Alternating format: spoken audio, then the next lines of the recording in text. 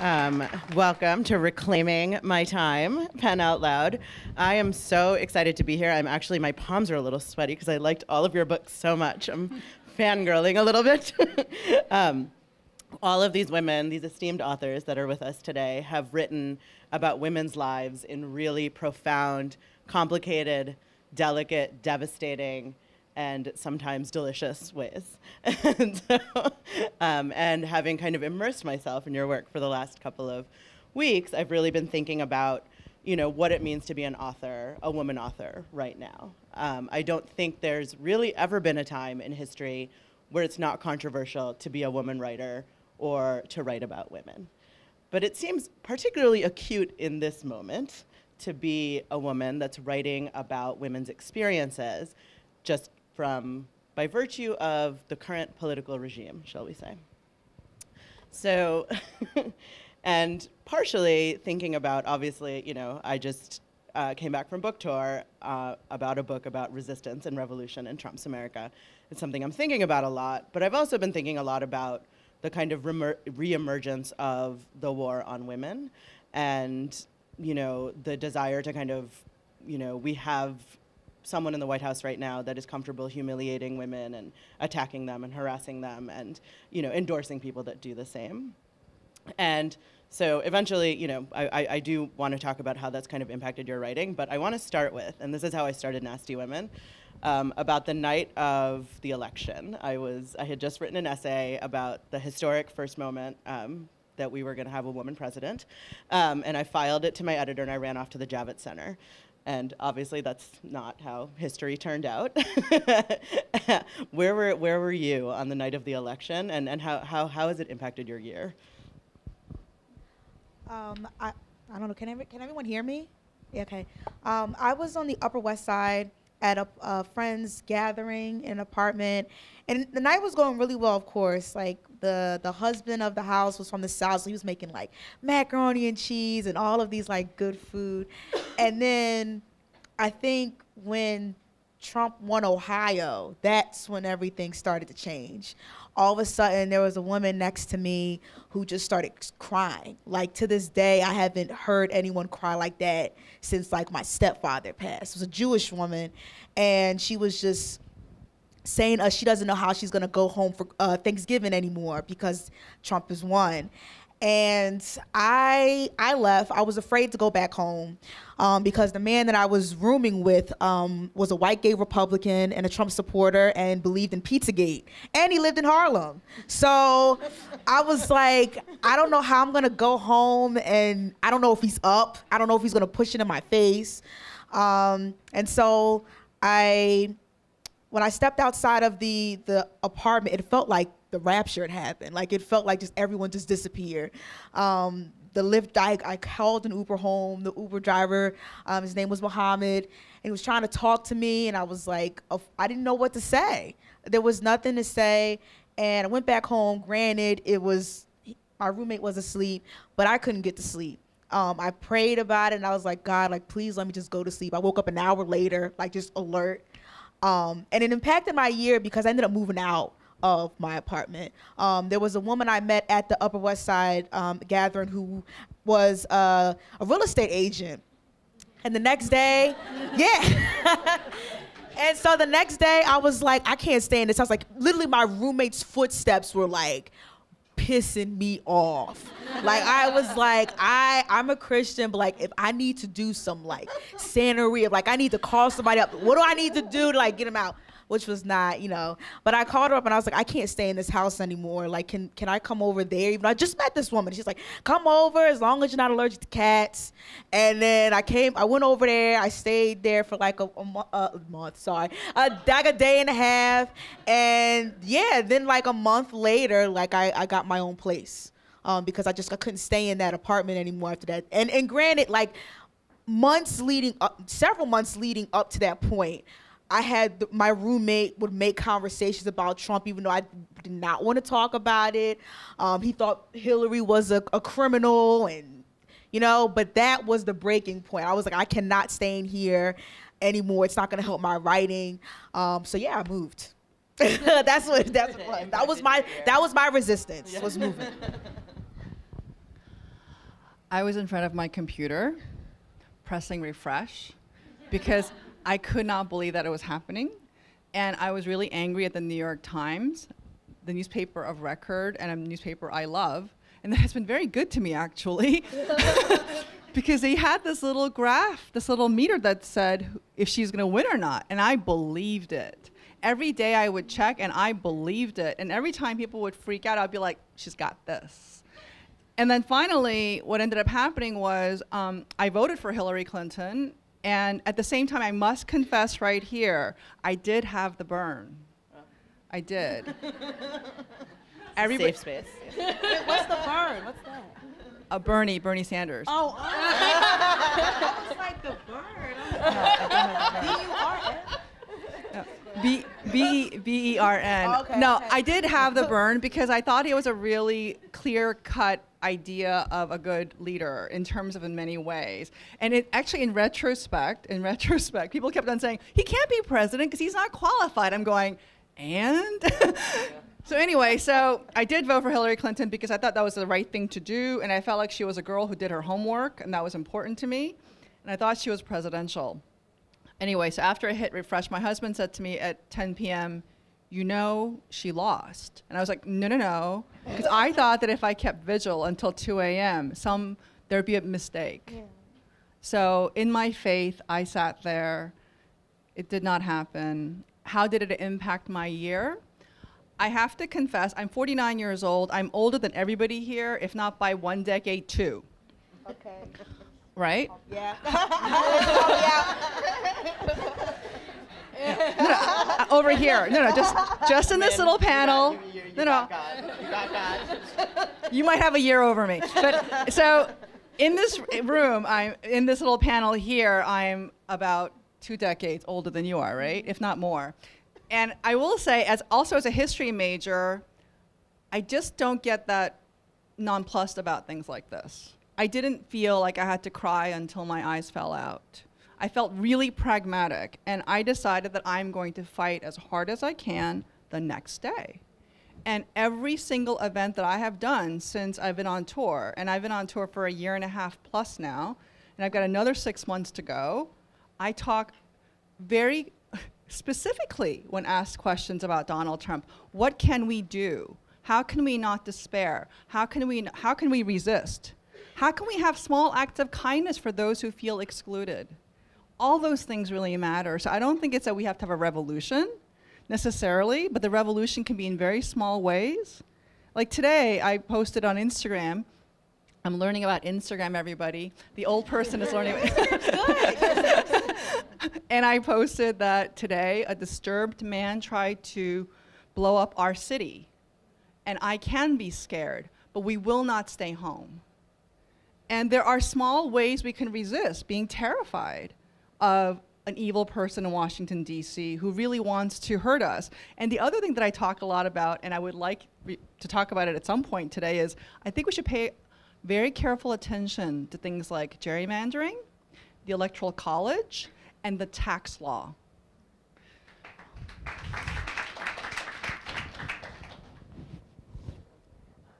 So I was at can you hear me? Is this on? It is, okay. I was at a writing residency during the election. I was at Yaddo for 6 weeks, and the entire residency was having a collective nervous breakdown that just went on and on and on. And every morning at breakfast, people were yelling at each other, and the tension was real. And then we went to a election party at the woman who runs Yaddo. Like, she invited us to her house, and we just sat there, and I cried. Luckily, she has children, so I asked her for a stuffed animal, and she gave one to me, and I squeezed it. I was like, I need something soft to squeeze extremely hard, so not a live animal, but something stuffed. And yeah, and then of course, you know, my wife called me my then girlfriend, now wife, called me and was like, I really want you to come home. I'm freaking out here. Like, and I had a few more days at Yaddo, and it was a lot. It was really a lot. And I cannot lie. I have been very despairing this year. I feel buoyed by your resistance. I feel very crushed by the gears of the days of this year in a way that I did not think I could feel. It's like the closest thing to I don't want to call it a depression. I really do. I feel like I've been very, like every time I've written about it, it just fills me with just rage and sorrow, and I feel very helpless, which is like extremely scary to admit. And I don't want to be. I want to be like, I want to fight, I want to resist, but I'm also like, I feel really devastated, and I feel like I'm afraid. I'm allergic. Like I'm afraid of like reading. Like I don't know. I'm afraid of like the news because it's like I don't even know what's gonna happen next, and it's like so upsetting and terrifying, and it really scares me. So I'm like terrified. I hope I'll feel better after hearing more what you have to say. Because I don't feel good. This year's been really weird and terrible. Sorry. Well, on that, thanks for sharing. No, I answer this question differently every day, like based on the day as well. But thank you, actually, for sharing. So one of the things and one of the ways I feel like I've really internalized and thought about this last year has been, you know, my kind of resistance has always been very cerebral, and it's always been, you know, thinking through patriarchy, thinking through oppression. And this was the first time that I started to think about my body and what it's like to live in my body in a country where I might be hated. I'm not really sure, but I'm pretty sure based on the news. And one thing that really stuck out to me in all three of your books was, I think often women's writing is considered like, oh, the emotional journey of a woman, right? And but what kept sticking out to me was the body, the role of the body, ability, masculinity, femininity. Min, I want to start with you on this question. I think that one of the things I noticed kind of reflecting on your book is the role of ability and some of your male characters having different types of disability and the impact that that had on them as characters. But also Sunja, the main character, how when she reflects on herself, she often goes back to her body. She's like, I have, or you describe her body. Was that intentional? And kind of, can you talk through your process around that? So Sunja, my main character, is an illiterate, poor, unconnected, unprotected minority woman in a country which is very hostile to her group. And she's there when she's an incredibly young person, essentially being pregnant with another man's child. And I believe, and I get asked this a lot about feminism, is that I'm a global feminist, and I believe that right now in the world, women have it really, really, really hard. And as many advances that we have in Western, as a Western feminist myself, I feel very connected to the lives of women who are illiterate, who are poor, who have no protections today. There are girls today who cannot go to school without the fear of acid being thrown in their faces today. There are women who cannot drive cars today. And all those things are about ability. I think one of the reasons why all of us feel so offended by the idea of having Donald Trump as president is primarily because he violates our sense of meritocracy. We believe that people should be able to be president because they worked hard for it. All of us romantically believe that, even though historically we know that's not true. We know that's not true. We know every single day that people work really hard and don't get anywhere. But in terms of ability, I wanted very much as a writer to talk about the metaphor of physical ability as well as the literal physical ability, because you cannot take care of yourself if you are pregnant sometimes. You cannot take care of other people if you have to take care of your child. You can't earn money if you don't have childcare. And all those issues are legal, incredibly important issues that women have to think about all the time. Why? Because we have a uterus. Yeah, and it made me think a lot about the limits, the embodiment of gender and identity and kind of ethnic identity, and how the body you inhabit and how that kind of impacts what you have access to. So Morgan, your the first essay, and I'm not gonna spoil anything because everyone has to buy it in January when it comes out. Your first essay was like a gut punch for me. It's so brave in terms of you talking so openly, if you don't mind talking about what the essay is about and your process in writing it. But I think it gets at also issues of embodiment. Yeah. So it's interesting that you talk about meritocracy because I think I'm gonna like piggyback off that a little bit. So the first essay of my book, it's like 2 stories and it's combined. And you know, growing up, I knew that I was different aesthetically from a lot of my friends, but I didn't know the moment I was black until I tried out for an all-white cheerleading squad. And it's hard not to spoil it, but I guess what I'll say is that I tried so hard to mimic the white girls around me, and I ended up not getting it. No girl of color got it. And I remember I was having a conversation with a friend of mine. We were arguing about something, and she said, like, you know why you didn't make the cheerleading squad? Because monkeys like you don't make cheerleading squad. And that's what it made me realize, like, I didn't know if I was trying out to just be a beautiful girl or to be a human.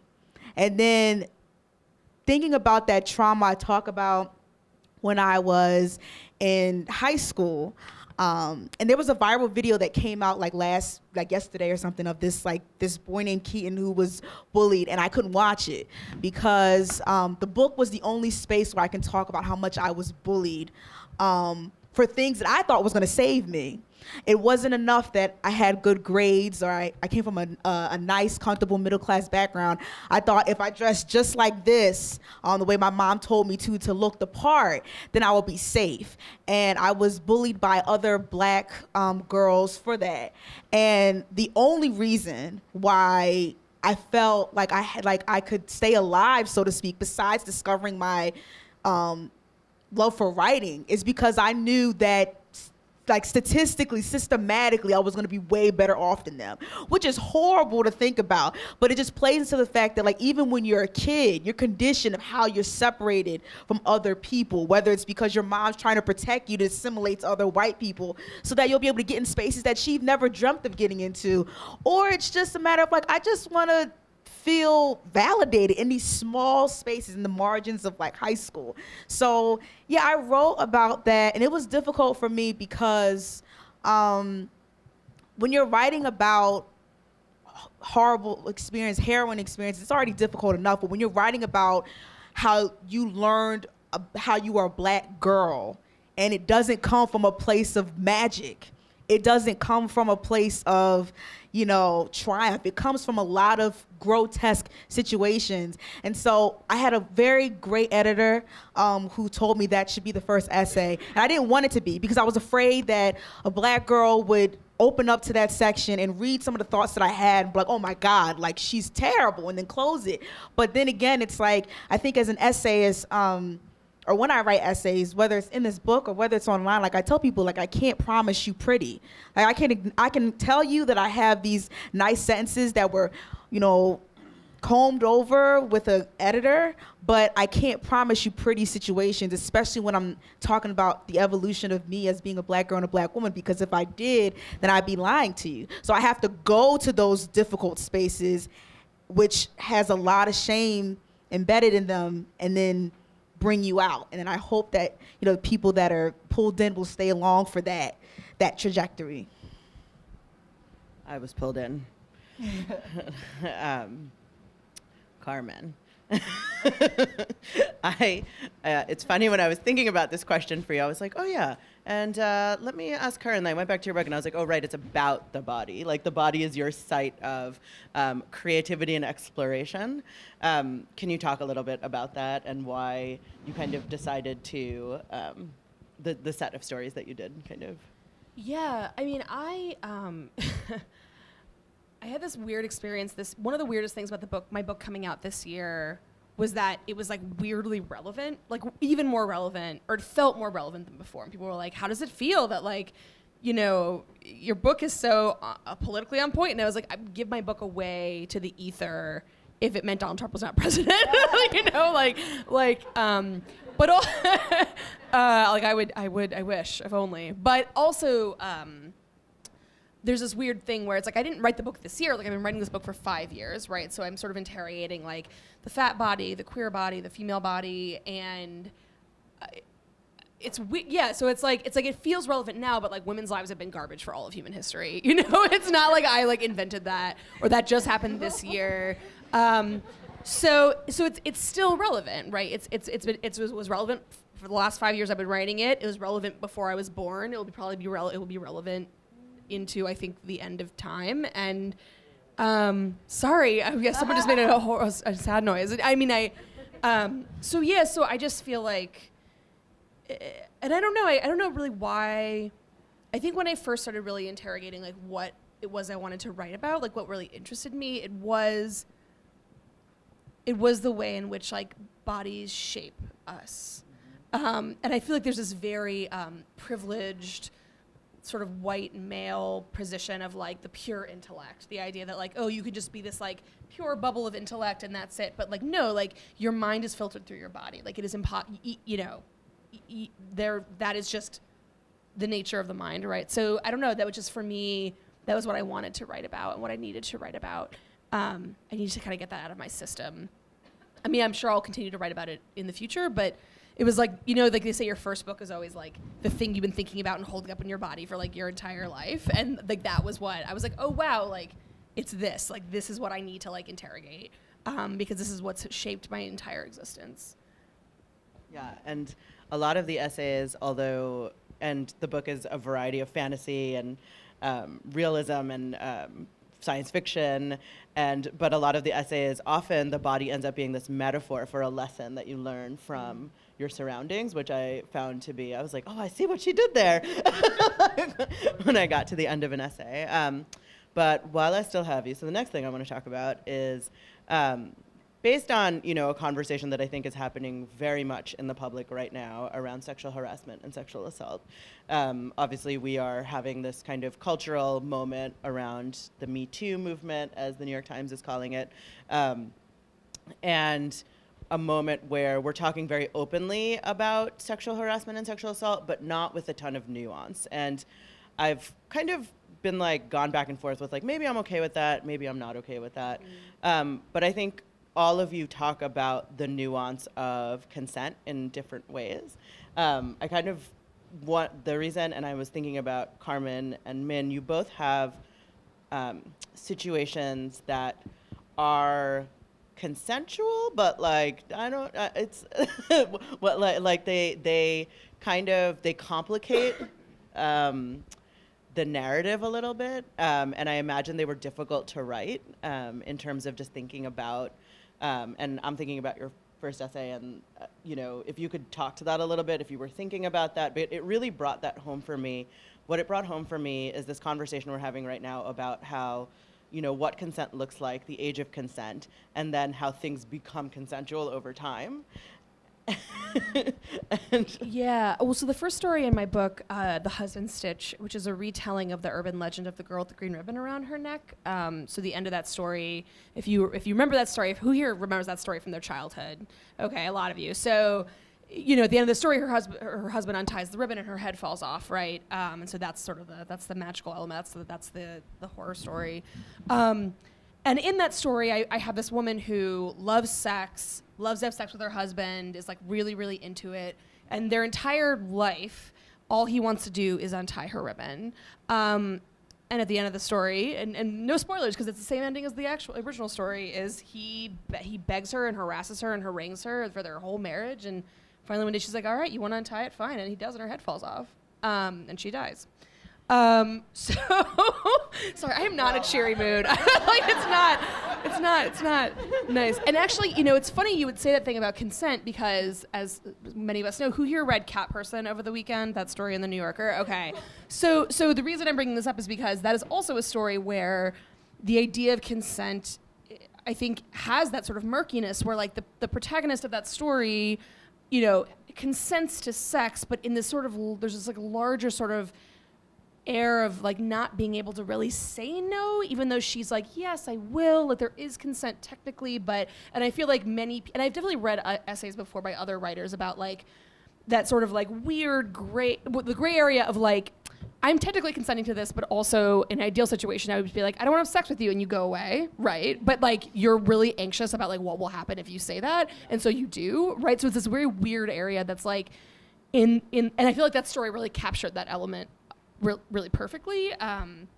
So I think it's also relevant because I think not only should we be talking about like it's not okay for your boss to like touch you. You know, it's not okay for someone with power over you to like sexually harass you. It's not okay to be, obviously, to be assaulted or raped, but also it's not okay for like, it's for like men to have created this atmosphere where like women feel afraid to say no. And so they say yes, technically, right? And I feel like that's like this whole other area of this conversation that like we're gonna, I mean, I think I don't think, oh God, everything I'm gonna say is really depressing. Like, I don't actually know if this movement, I keep wondering, like, is this actually gonna make a difference? Because it feels so powerful and so huge, but I feel like we have this happens every so often, right? It's like some group of people are like, fuck it, we're not gonna take it anymore. And then there's like this big swell, and then it just kind of falls down again, and then everything kind of returns to normal. And like, I'm worried that's what's gonna happen with this. But I do hope that like this sort of nuance, this element of like the larger sort of sexual culture, I think is put under a microscope a little more, and I mean, maybe it'll make a difference. I talk to college students around the country, and one of the things that happens when we talk about sex in the classroom is that I always tell these young people, I really feel sorry for you, because this is a very strange time for sex between heterosexual people. And I'll only speak to the heterosexual experience because it seems like popular culture says anything goes. But that's not true. If you make a mistake, you could have your mistake be public on the internet forever. You can have legal consequences forever. And men are terrified, women are terrified, and yet we're told anything goes, and if you're not into everything, there's something wrong with you. This almost is kind of like judgment for women and men. And also, this is when young women and young men are adulting, and where we're just supposed to be interested in having sexual exploration, and then we introduce things like alcohol and drugs, which takes away the whole idea of consent, which really alters it. I'm a lawyer, so that's the reason why I'm even hyper-vigilant about this issue about consent. And then I kind of wonder, and then there's legal consequences. So you're encouraging women and men to drink as much as you want to, and then somebody is supposed to be more responsible, which I think, if you're really a feminist, you cannot accept the conditions of paternalism, because it's really paternalistic to think that men are always supposed to be watching out for you. Drunk young men, that's bananas. So just think about it. You're saying like, you and I are gonna have the same number of shots, and me maybe even more. I weigh less than you, and I can't handle as much biologically speaking. So scientifically speaking and legally speaking, it offends me as a feminist. And it should offend all of us. And none of us should be embracing this idea of like, I should always be able to do whatever I want to. Because practically speaking, that's kind of dumb. So as a feminist, I sound like a grandmother right now, and I don't care, because I love y'all, and I want you to be safe. I don't want you to go to jail. I don't want you to get raped, but all those things are going around right now. And as for all the Me Too, I think it is fantastic. I think it's fantastic. I think we should come out, and I think we should talk about it, and I think we should talk about the complications of it. And as for the cat person story, I couldn't stand it. Oh, it bothered me so much. And it bothered me, we don't have to talk about it here because not everybody has read it. But I think what she did was she did a very morally tricky thing where she was in the wrong, and then because he uses the word whore, we're supposed to argue about this later. Yeah. Sidebar. We're allowed to hate him, and I found that to be really I found that to be irresponsible as a feminist. Yeah. So anyway, that's my stand on the Me Too movement. Yeah. One of the things, and how do you pronounce your main character's name? Sunja or Sanja? It's fine. So one of the things I really thought about in reading her story was, she's illiterate. She's, working in an inn in the beginning, and what does kind of consent? And she's 15, I think, right? And what does kind of consent look like for that character? And what it really, I felt reading it, which is what I think is missing in the conversation, is I think what you're getting at about how consent when we say consent is complicated, we don't mean like I said maybe and I meant yes. What it means is there are larger structural conditions that make it harder for certain women to say yes or say no, or for anyone who is disenfranchised. And I felt that character and kind of like her evolution into womanhood really got at that tension. I mean, did you think about that while you were writing All the her book? time. I think that if we have colonized minds, and all of us do in one way or the other, even when we think that we're really in control and self-actualized, we may be responding in a colonized way. And I think that if you're really honest, you have to talk about how much you're intellectually colonized and you have a post-colonial mindset. And consequently, sometimes our consent is really blurry. And that's the reason why I think we have to be, all of us, if we want to continue to have sex with each other, and we may, if we want to procreate and create the next generation, I think it's really important to think about these things as opposed to pretending like things are really binary, because when it comes to sex, nothing is binary. Thank you. Morgan, in your, so you have this chapter, A Hunger for Men's Eyes. So I can't wait to read your book. The hardest essay I've ever written. Yeah. Okay. Well, we'll keep it light. We'll keep it. No, that's okay. That is okay. Well, the thing that I actually really had never thought about before, and I would love for you to kind of expand on, is the contrast of the narrative of Black women's sexuality and fast-tailed girls versus the way that Black women are actually raised to be afraid of sex and kind of where pleasure and like your journey of like finding pleasure through that. But can you expand on that a little? Yeah, just if you see me tearing up, I'm not crying. It's just because of the fan, okay? So just FYI. My eyes have been really sensitive.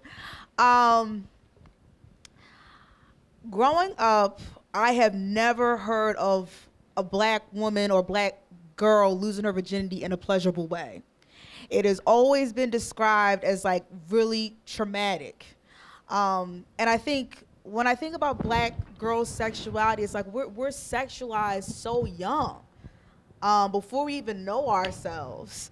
You know, I think about, for example, the whole R. Kelly controversy, which has sort of been lost. And people are like, well, why is it that we aren't talking about it? It's because it's Black girls and women. And we, as a society, do not care about them. Because every time we have this conversation, whenever I'm having this conversation with someone who's Black or someone who's not Black, it's like, well, what were these girls doing, so-and-so? But you're not asking why this 50-year-old man praying after them to begin with. I think when we talk about consent, when it comes to women, it's like, I owe this man something. Like if he takes me out to Red Lobster and I get the lobster instead of popcorn shrimp, then that means that I should sleep with him because he spent the extra $20. Or like if he texts me right away or something like that, it's like he has to have something now. And I think it gets even more stressful because Black women are always told that they're undesirable. Everything we do. We talk too much. We give too much of an opinion. We have natural hair and men like it long or everything. And how is it that we can even exist? And then when we get around a man, it's like we have to catch a man because all these statistics are like, you're unmarriageable. You're not going to be able to find anyone for heterosexual women. For heterosexual women that want to be married. Let me just make sure I put that disclaimer there. So it's just so, it's really difficult because it's like, all right, so I look at myself as someone who's a single woman, single Black woman, who wants to get married. And it's hard because pleasure for me has been a very, very, very jagged road. And I'm still getting there because when you're taught that anything you do, you can be called fast-tailed, which means promiscuous, which really doesn't mean anything at all because if you talk to any auntie and ask them, what does a fast-tailed girl mean? They'll be like, oh, it's a slut, but it's like, oh, so because I have a skirt above my knees, that means I'm a slut now? And because we have this history of slavery where our bodies were not always our own, that makes it even worse. So it's like all of these layers on top of one another. And so that's the thing that's hard. So I was also raised in a Black church as well. And so I wasn't taught about, like any of you who have studied the Bible or whatever, like Song of Songs was really erotic. I never learned about that. I never learned about pleasure. There was never any talk about it. And I get it. I explain in my book, like, I think black women do this fast tail thing as like an admonition to sort of safeguard you, because they know that you can be dressed like me and someone can still call you a slut, you know what I mean? Especially as a black woman. But what it does is it doesn't give black girls, women a chance to explore themselves, because you're already putting barriers on it. And then when, for example, you don't attract a man, or something happens, then it's your fault.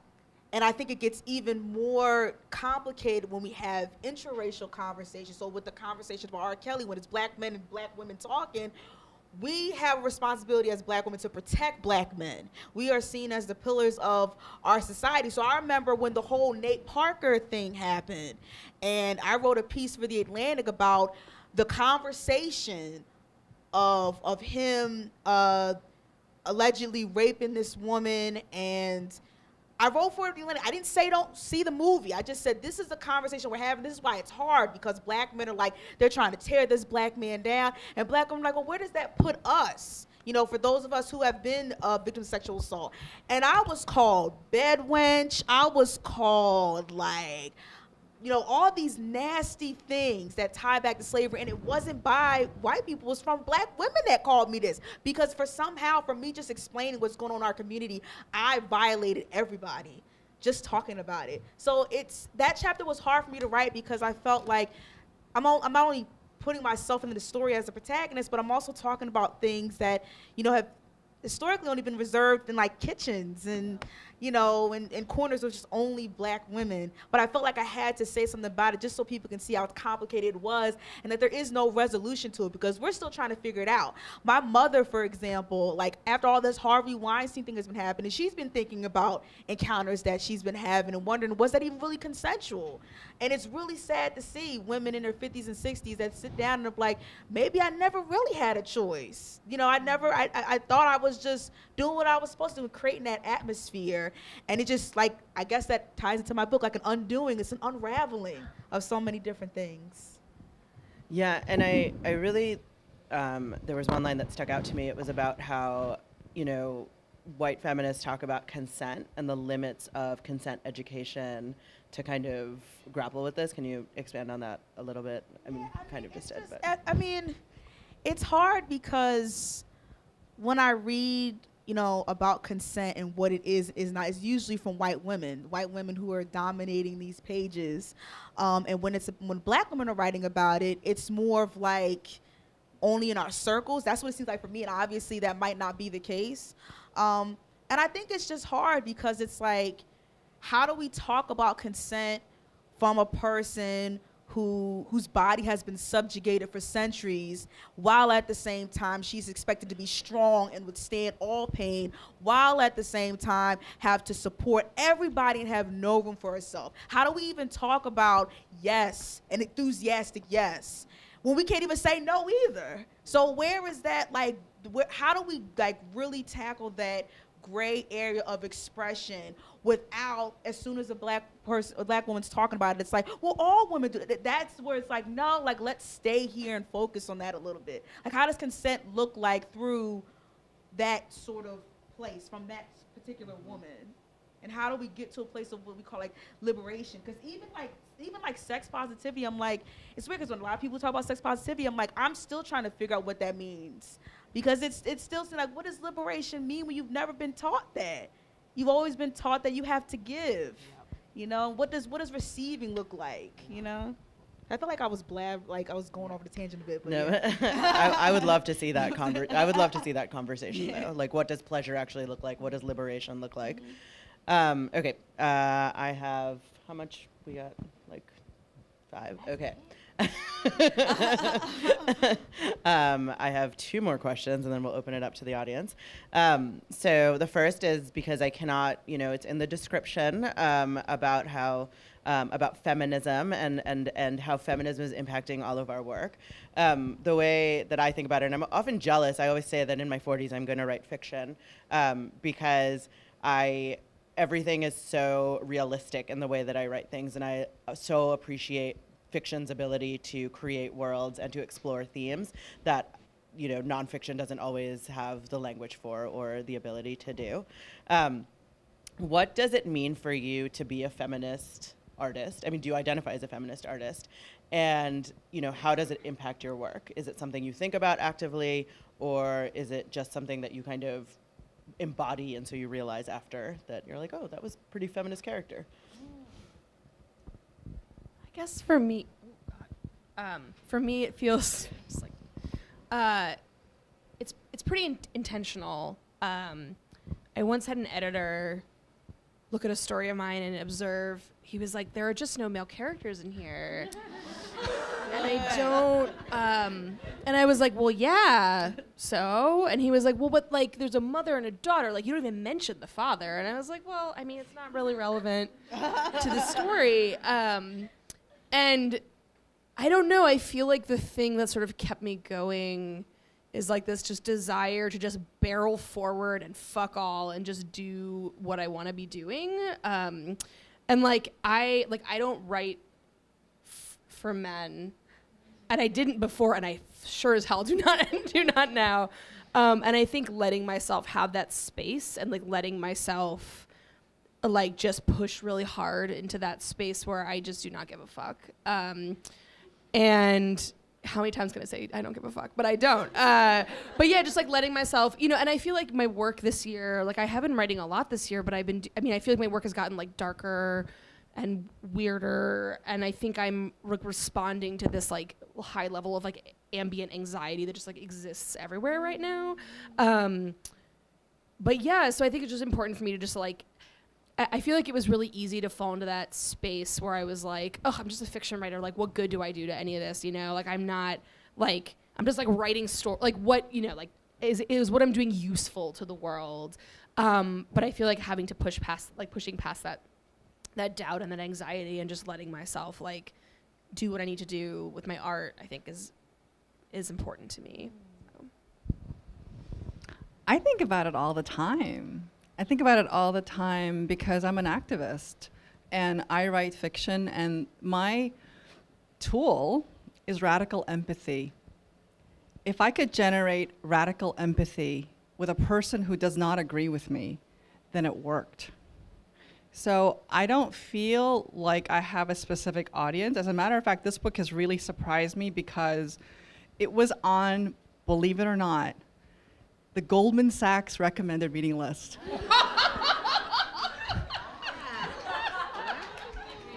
It was, no, there's more.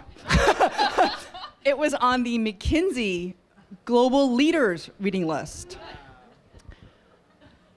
I know.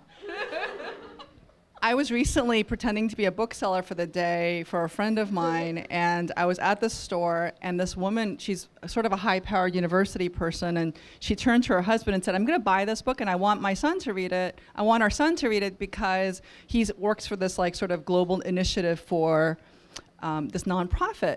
And her husband turned to her, I'm not kidding, there were witnesses, and he said, you know, he's really busy, so he's got other things to read before he could read this. And then it was very funny because I actually turned around and I said, you know, it was on the reading list for McKinsey's and Goldman Sachs. And then all of a sudden, like, he literally snapped to attention and went, oh, maybe he should read it. And then, of course, I'm thinking, and that day was the New York Times top 10 best. And I was like, I literally did like a mic drop because I was so pissed that someone can actually say that my work didn't matter. That said, oh, the other thing, yeah, the Prime Minister of Scotland read this book. Yeah. The introduction is written by the ambassador, Caroline Kennedy, for Japan. I mention all this because I am so interested in making sure that everybody cares about the poor, the illiterate, women and men. I write a lot about gender and the understanding of gender for oppressed minority men. It is so important to me because if we are to have families and communities, we have to understand how to raise our sons and our brothers and protect our fathers and our husbands. And all this is really relevant to me personally. And through the lens of history, so many poor men and women have been fighting each other when we could be trying to make things better for ourselves. And the way I believe that fiction can generate radical empathy is by using the tools of an old Greek white guy named Aristotle. who is really smart. And he says in Poetics, and he says in Poetics that the character must achieve recognition. The character must achieve reversal. And then the viewer or the reader can achieve catharsis. If I can get you to get catharsis by me doing my job with recognition and reversal, then we can get radical empathy. But I know that we're activists here, and I know that we're really being sincere, and I know that for a fact, Carmen's work is very beautiful and readable by everybody. Thank you. I don't sit down and say, like, I'm going to write a feminist piece. It just comes naturally because every time, because I spend a lot of time on the internet, someone's always ignoring black women. And I'm like, well, I'm going to write about it and make some money. But I do care. Like, I do care. Like, I'm like, why do people keep ignoring us? And I think even when I was writing my book, before we had a subtitle and all that, I was just like, I want to write about black women because why not? There's just so much to say. And unlike you, Carmen, like there have been moments, I will admit, where I will write something and I'll be like, oh, I'm going after the men again. I am not going to be able to get a date for I don't know how long. Because my mom would be like, oh my God. My mom calls me a firecracker. She's like, why? She's like, why are you, like, she loves that I am the way I am, but she's like, man, like, you're just on a roll. But again, like, once you find success and once the direct deposit hits you, like, I don't give a damn what anybody says. I'm doing a great job. So yeah, I think I know that there's so much more I need to learn about feminism, so many things I have to unlearn. And so I just love the conversations that are happening, and I try to make sure that even when I have a really staunch opinion about something, to try to dissect it a little bit more, and you might find some like messed up things from there. And luckily I'm surrounded by women and non-binary friends who are there to help me and not just say, oh, I'm canceled or I'm dragging you, or, it's not self-righteous. So to have that warm community where they'll say, no, like, think about that a little bit more. And I'm really thankful for that. So yeah, but I don't think the work is ever done. It's just like I'm trying to make sure people know that there are still parts of this, people of this world that are still being ignored, and there shouldn't be any hidden figures. We should know about these people and what they're going through, and they don't always have to be tied to suffering either. That you can find the extraordinary in the mundane, or just in the joyous things, the pleasurable things. And so that's what that's like, I feel like what's going to be my life's work. Yeah. Okay, last question. This is a quick one. Before we got to audience Q&A, I can tell people have so many questions. How do you reclaim your time? Can I not go first? Can someone else go first? I'm going to learn self-defense because, I reclaim my time by taking care of my body. This is the first year where I've like started to work out. But after I saw Richard Spencer get punched in the face, I was like, that's what I'm talking about. I'm going to learn how to kick somebody's ass if and when I need to. And I urge all of you to do the same. So like anytime, when people were like, oh, should we punch a Nazi? Hell yeah, you should punch a Nazi. Yeah, you should. And so I need to learn how to do that, so I'm gonna reclaim my time. And also just like, I'm not gonna answer certain questions that I don't feel like I need to answer. So I spend a lot of time on the internet. And people. No, I remember one time I wrote a thing. Well, Meghan Markle, she got engaged to like a redhead, and so I was talking about how black women were happy because it's like, oh, okay, you have somebody who has African ancestries in the royal family, and this white man found me on Facebook, wrote to me and was like, oh, can you point me to any statistics that like show why black women are like, there's this like this idea that they're like unmarriageable and desirable. I clicked on it, so he made sure I saw he could see the read receipt, and I did not respond to that because I'm not gonna do that work. I'm not gonna say, Google it, but at the same time, it's like, you know when somebody's about to just be a jerk. You know what I mean? So it's like learning, like, I can't do all of it for you. I can't be somebody's mule. So learning how to defend myself physically and also know like, hey, I can't do this work all for you. And that's particular. And also know how to log off too. Reclaiming your time is logging off. When I found out that, what's his name? Oh God. Jeff Sessions, when he became Attorney General, I literally just got out of Bible study, went right to the liquor store, and then I looked at it and I was like, I'm not looking at this anymore. I don't remember what happened after that.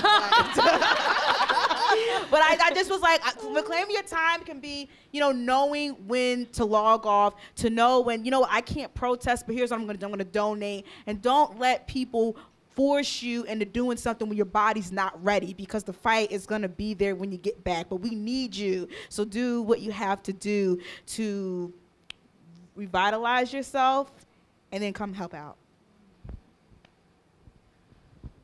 I love that. I try really hard to say no more. I will say no, thank you. So I can be very flattered because somebody asks me something, and a while ago I think I would have been like, okay, no matter what, okay. And now I have learned more about saying no, thank you. And then I also think the other thing that I do much more is I'm more honest about the things that I really believe in. So I talk a lot more about my faith. I talk about it all the time.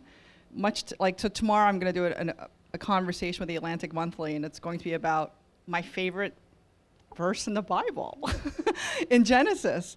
And I will talk about things that are controversial because for most of my contemporaries, talking about religion makes them have a rash. And that's okay. And I think just being able to be, like when someone says they don't find value in what I do, if I can't convince them, I don't have to agree with them. And I think that is one of the things that I've learned, is that if you devalue me, that is your choice, but I don't have to devalue myself by agreeing with you. And that can come in many different manifestations. So one of the things is, for example, is I have to learn how to negotiate for money more now, because some opportunities have come up, and I have to say, I don't agree with that price, so no thank you. And that's really new. That's very new. It's so new that things are falling off my chair. My phone doesn't agree. So those are the things. Yeah. I mean, I think these are all amazing answers. I think valuing your time, absolutely. And also I recently realized I've been slowly acquiring no and nope themed clothing and accessories. And I was the other day, I realized I was wearing a hat that says nope, and then I had a shirt that was a Ouija board that had the sign say no. And I was like, oh God, I have so many no things on my body. And I think it's subconsciously I was just like, everyone leave me alone. I don't want to be, no, don't talk to me. I'm very stressed out all the time. And yeah, I think learning to say no and sort of asserting yourself, not engaging when you don't want to, valuing your time, doing what you need to do to take care of yourself. I mean, these are all, I don't really have anything to add. Those are all amazing answers. Yeah. But yeah, you gotta fight another day. Absolutely. You absolutely have to get to that point. So don't burn yourself out. Yeah, someone said, I think someone posted this on Facebook the other day. It was instead of saying sorry for being late, thank someone for waiting. And I was like, that's how I'm going to reclaim my time. A round of applause, please, for this amazing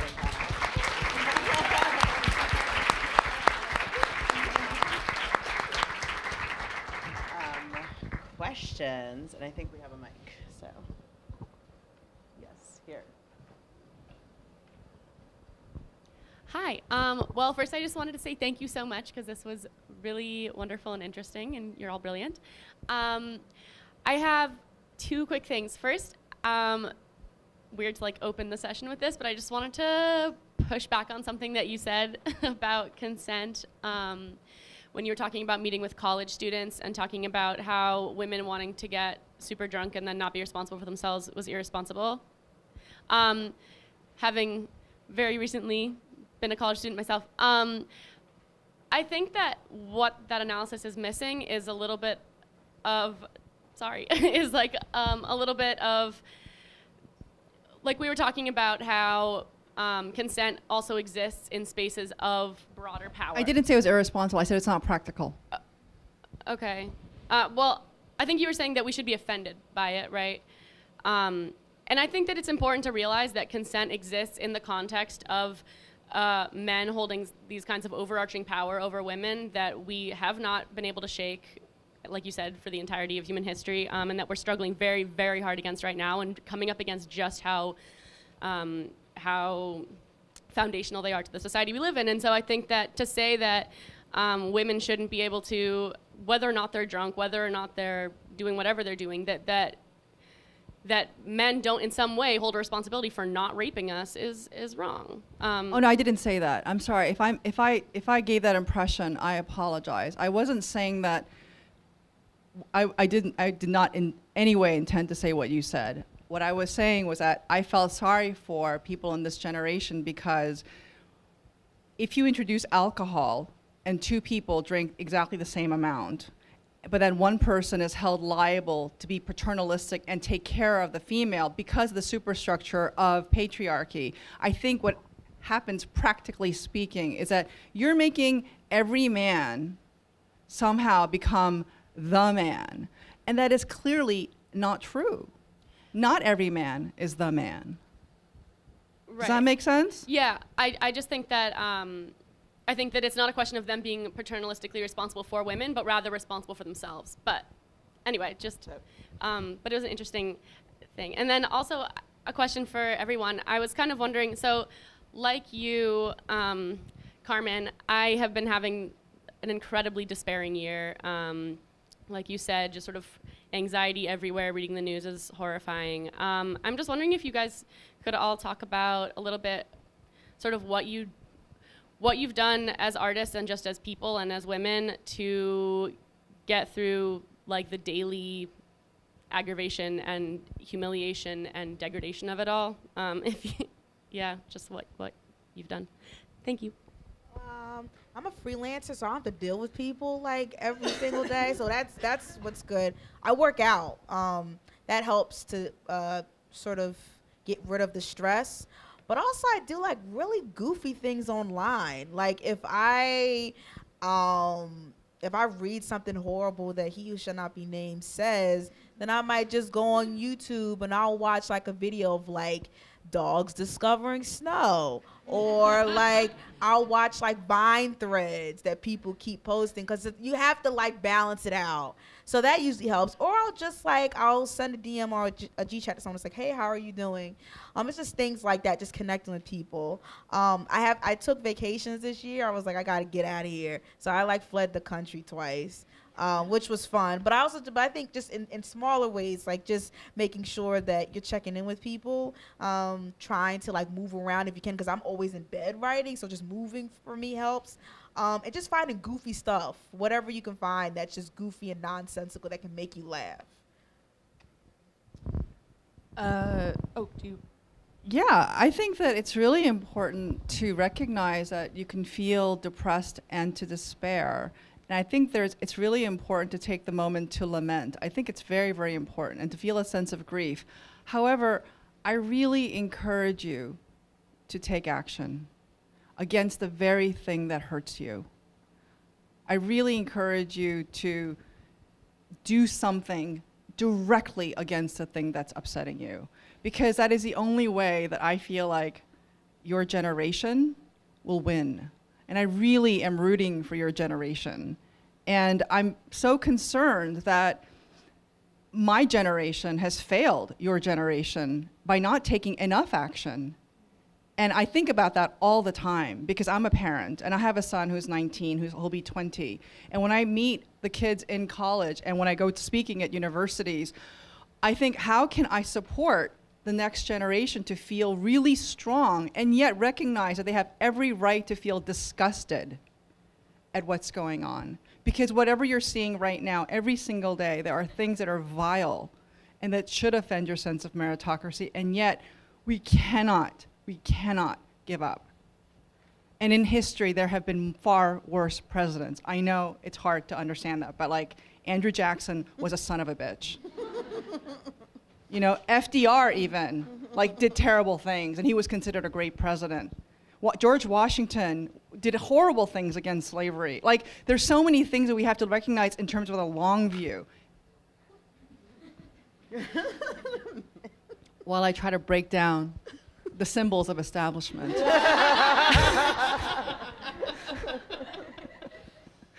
But I want us to break down the institutions which hurt the next generation, and I feel very strongly that my generation and your generation have to work in partnership, not against each other, to make sure that things are not just better for me, but especially better for you. So I'm a teacher, so not only do I have to like be present for I'm married, to be present for myself, present for my partner, but also I have to go into a classroom and talk to students, and that's really hard when you feel like shit every day because the news is so unbearable. And it worries me because it's like, you know, it's that energy, like having to be present for them and like, you know, being what I'm doing, what I'm supposed to be doing. I think the idea of finding a thing to do to fight against it is really important. I think that I'm going to use a phrase that I think is very fraught, but I'm going to back. So self-care, but in the sense that self-care is actually a lot of hard work. Like people say, oh, self-care, it's like going to get a manicure. And like, no. Like self-care is like going to therapy, making that call, being like, I need to go see a therapist, talk to somebody every week. And like, I got to like go through that. I got to make a doctor's appointment to like deal with this thing. Like I need to make myself like go to the gym or do like whatever I need to do to like get that energy out. Like there's actually a lot of hard work involved in that, and actually like asserting that space for yourself. And that's been a real lesson this year is you have to really fight for that.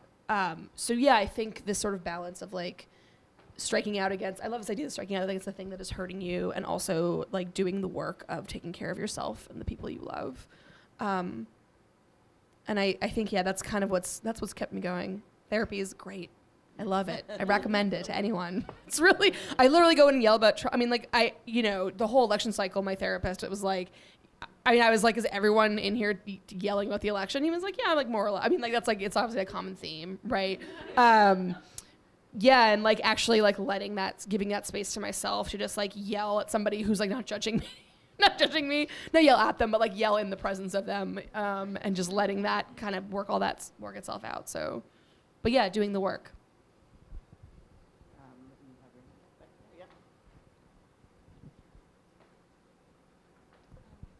Thank you so much, all of you, for being here and sharing all this with us. I'm really glad that you brought up the long view. I feel like a phrase that I've heard floating around a lot recently is now more than ever, whether it's in the context of, human rights work or organizing or literature. And I think that there's a value to this sense of urgency of the work that people are doing, which is very important. But there's also a way in which it kind of erases the experiences and the voices of plenty of communities and populations that have been doing this work for a very long time, and now is not necessarily more than ever. And I'm just curious what your take is on that, what you think are the stories that are most important right now, and how to tell those stories in a way that's respectful and acknowledging, what's led up to that. If that makes sense. I mean, I think this idea of we're really aware of it right now, but also remembering that it has been happening. Like power structures have existed since, again, all of human history, and I think acknowledging they will continue to exist. Like we're not going to resist so hard that this entire thing breaks down and everything is perfect. Like it's literally, that can't happen. And like knowing that this is like a long fight. And it has been a long fight. I mean, I think just like, I love that idea of like acknowledging the work that communities have been like organizing for like a long time, like not just right now. But yeah, I don't know. I think just like giving, like allowing for the fact that like it feels urgent right now, but like it's sort of like, how like when there's a tragedy and like blood banks get like inundated with people who come in, they want to donate blood, but they're like, no, we need blood like all year round. Like we have too much blood now, but we will continue to need blood as long as people have blood in their bodies. Like, so please come back in like a month or like 2 months or whatever. And in the same way, like knowing that we have to like sort of spread that out. Yeah, I think that's really important. I hate that phrase, like now more than ever. Like, no, because you know what that says? That says that all of a sudden it's just a shocker. Like, oh, how did we get here? You know how we got here. Like, when I saw those statistics of who voted for Trump and who didn't, like, that's not a surprise. So that's the part that sort of paralyzed me in the beginning with the whole resistance movement. Was the now more than ever, we can't believe this happened. How did this happen? Like, if you were paying attention, like, you would, I mean, yeah, it was a shocker that she lost, that Hillary lost, but if you would pay attention to the people that are supporting them and say why they're supporting them, like if you pay attention to what's going on in Alabama right now, you know, it's like, well, how could we be surprised by any of it? So, it's hard, I think it's hard for any of us to try to say which thing is more important because we all have identities that lay at the cross of like other intersections. So like, yeah, like I care about women's reproductive health, but I also care about, you know, ICE raids. I also care about, you know, when Trump said, like, you know, transgender people can't be in the military, even though they just overturned that. But I'm like, I care about all of these things. I think what is our responsibility, and I think that ties into self-care, is to make sure that we can think about all of these things. That when we think about women's reproductive health, it doesn't just tie to white women or those who are not poor or not illiterate, right? And how does that affect them trying to get birth control or trying to get abortion or just trying to get, like, you know, like an exam. So I think that's the thing. It's like now we're at a point, I think, where we just have to juggle so much at once and also take care of ourselves in the midst of it. So I think that I think is the challenge. But I think there's always something to be done. It's a matter of like, what can I do today? Okay, I didn't get to donate to the Trevor Project, but I can do that tomorrow. But I can like text my senators and say, please save net neutrality. So I'm going to do that today. And I think it's all a matter of doing that because you only have 24 hours. So figure out what you can do each day. Also, I love your question, and it's a really important question because instead of just recognizing that things can be terrible, also you can draw enormous strength from the strategies of prior work. So many people have been fighting injustice and inequity for such a long time. And also, when you think you're fighting for you, very often you're fighting for other people, even unconsciously. The advances of civil rights for women have often been at the back of civil rights for African Americans. So when African Americans were fighting for civil rights, Asian Americans benefited without them necessarily intending so. And I think what we can do is try to find a kind of solidarity, but also a sense of perspective. And that's really hard sometimes when you see something so incredibly horrific happening in front of your eyes. You're going, oh my God, that's so terrible. How could this happen? But the reason why you're so surprised very often is because we don't know how many other incredibly horrible things have happened. But in light of history and in light of the very painful history in America, I mean, there's been federal legislation against the Chinese in this country that wasn't overturned until 1945 to exclude them. And this happened twice, and it was amended to be extended for several decades. So when you think about the Muslim ban, which is incredibly offensive, you have to say, this is connected to the Chinese Exclusion Act. And when you know about that, you have to think, well, what are the strategies that will work in order to get rid of the Muslim ban? Perhaps other people have been solving this problem before. So yes, I definitely feel your sense of despair and irritation and shock and horror. However, you're not alone, and we're not the first generation. Okay, one more question. I want to thank you all. I want to thank you all, and I'm sure I speak for everyone else. I just finished your book. Oh, thank you. I think. And for the first time in decades that I can recall, in fact, I'm not even sure when this has ever happened. I went through the first part and I loved it, and then 3/4 in, I'm going, what's happening? And I cried on the last page. My question. She hasn't said if she likes it yet. I thought she was about to spoil the ending or something.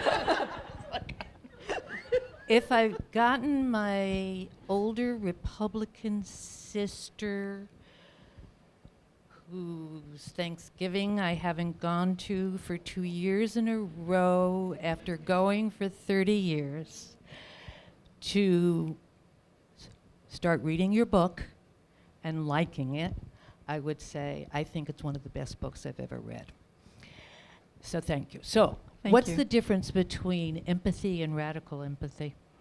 I think radical empathy is when you can actually reach your enemy.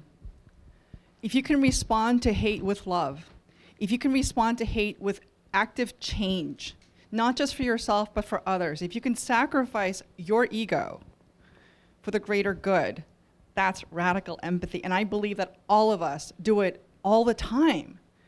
I think we do it all the time, especially with those we love. Like if you're a parent, you're doing it all the time.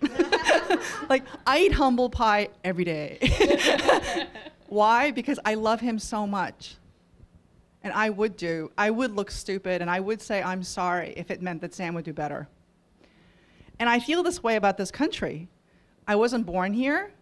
I came when I was 7.5, and I can't tell you how many people have extended radical empathy to me, to see me as an American even before I became an American.